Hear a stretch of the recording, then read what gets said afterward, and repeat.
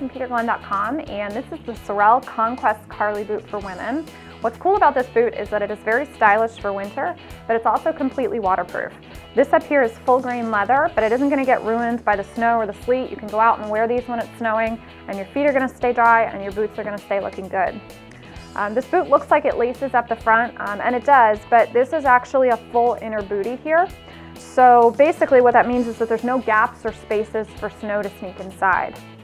This boot is insulated. The insulation is down here in the lower section of the boot where your foot is, and it's actually got 200 grams of insulation, which is a lot, so it's pretty warm.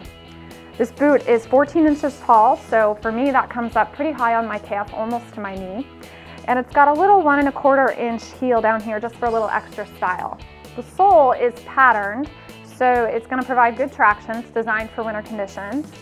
And there is a little draw cord up here at the cuff. When you pull on that, basically you can draw this in towards your calf and prevent snow and cold air from going down inside. One of the other great features about this boot is actually the footbed. It's cushioned and it's designed to provide arch support, so it's very comfortable to wear.